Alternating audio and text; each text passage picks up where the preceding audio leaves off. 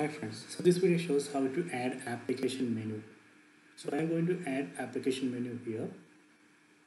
So for that, first we need to install one tool.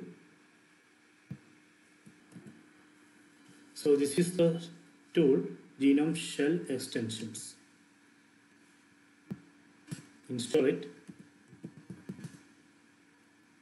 Okay, I already installed it. So after installation, we need to log out and log in. So that is very important. So we need to log out and log in.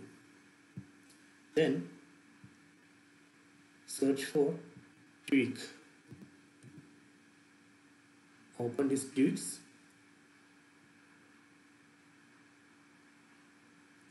Then click on extensions.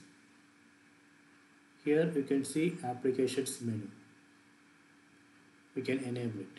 So now here we can see applications. We can enable, disable, enable. So let me click on applications. See, now we can see the applications here. So this way we can enable or add applications menu.